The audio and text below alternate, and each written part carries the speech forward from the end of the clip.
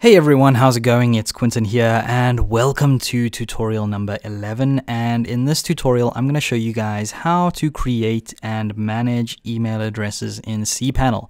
So you guys can consider this a bonus video, because for a while I was considering not making this video, but then I decided, okay, well, you know what? I might as well, just to add that little bit of extra value for those people who are new to cPanel and they don't know how email addresses work. So if you're logged into cPanel, then you just need to go over to the email addresses tab, and to create a new email address, you'll click on email accounts. So I'm going to click on that now. And that's going to load for a couple seconds, but when you get to this page, you'll have the ability to add an email account, and if you scroll down, you can look at existing email accounts.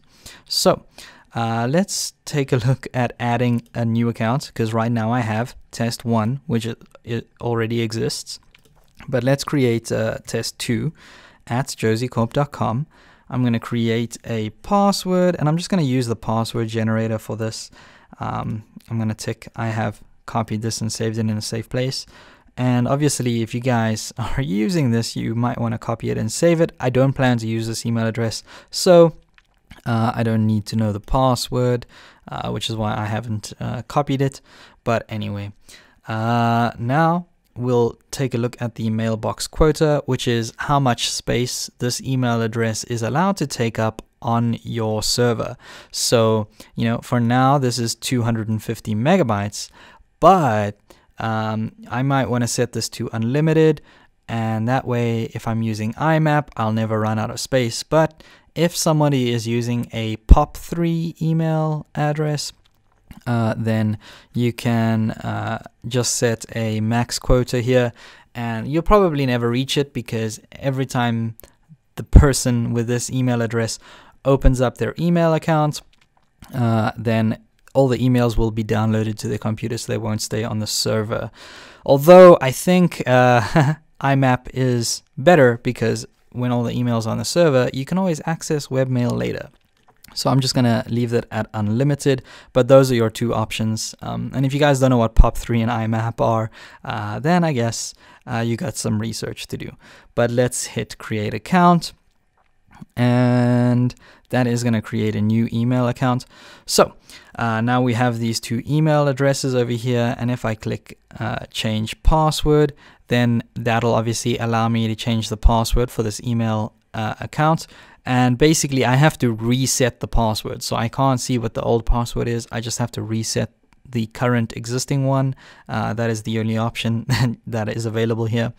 So if I click on that, you'll just see I just put in a new password, and then it resets it. If I hit change quota, then that means I can change the email address from being unlimited to have a max amount of space. But again, I'll just leave that at unlimited so that I never run out of space on this email account. Okay, and then we'll look at configure mail client. So I'm just going to open this in a new tab, and what this page does is give us all the information that we need to set up this email address in a mail client. So if I go over to this page, you'll see there is a mail client for iOS, which is iPhone, iPad, iPod, and they can all have, or they all get set up differently. Then you've got Mac OS or Mac Mail, anything from, you know, Lion up, and it has its own settings. Then Mac Mail from anything pre-Lion has their own settings. So like there are so many different mail clients. I could not set up each one of these for you guys, but yeah, like this is where you could get details to auto set up your email address. Generally, these don't work too well, so I always use the manual settings, and I just go into my mail client, and wherever my mail client asks me for a username, I'll place in the username. Wherever it asks me for a password, I use my chosen password. Wherever it asks me for incoming server, I'll put in the incoming server and the outgoing server. So those are the four things that you need to know when setting up a mail address, and you can get them all from over here. So that is if you're setting up your mail client. But there is a much easier way. If you don't want to set up a mail client, you can always use webmail. And so if you click on the little more button over here and go over to access webmail, then this will take you to your webmail account. And so you see right now I am logged into test1 at Josie Corp, and I get to choose a mail application that I use in the browser. So I could use Horde, Roundcube, or Squirrel Mail, and depending on what server you guys are on, you might have a few other options here. So I'm just going to pick one because they're more or less all the same. They look a little bit different, but their features are, you know, mostly the same. And you can see right now I have one email, which is hello there, this is for the tut. So I actually tested this email address before I made this video. So I received a mail from test2 and it said, hello there, this is the tut. So I'm gonna you know, draft my own email by hitting compose, and let's just test this email address and we'll send a mail to test2. So to test2 at at Josie Corp. Wow, I cannot type today. Okay, so test2 at josiecorp.com, and then for the subject we'll just say this is for the real recorded tut, right? And then for the editor type, you might want to change this to HTML, because, you know, most emails are HTML formatted.